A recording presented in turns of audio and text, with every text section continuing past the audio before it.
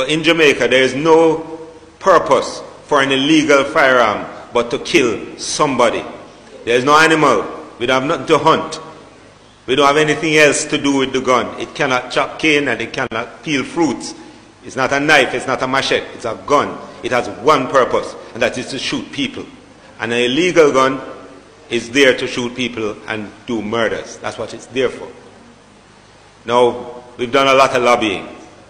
Yesterday, the new Firearms Act passed the lower house and is on its way to the Senate. What that means is that for those people in the illegal gun trade, whether you possess it, traffic it, transport it, bring it into the country, or whatever you do with it, you will be facing sentences of 15 years and upwards.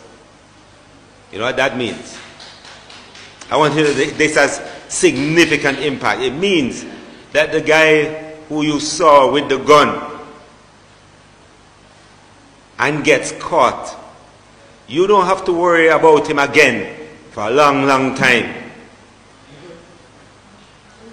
That is, for us as the police officers, that will make a huge difference, because the team in Westmoreland has seen these guys like a revolving door.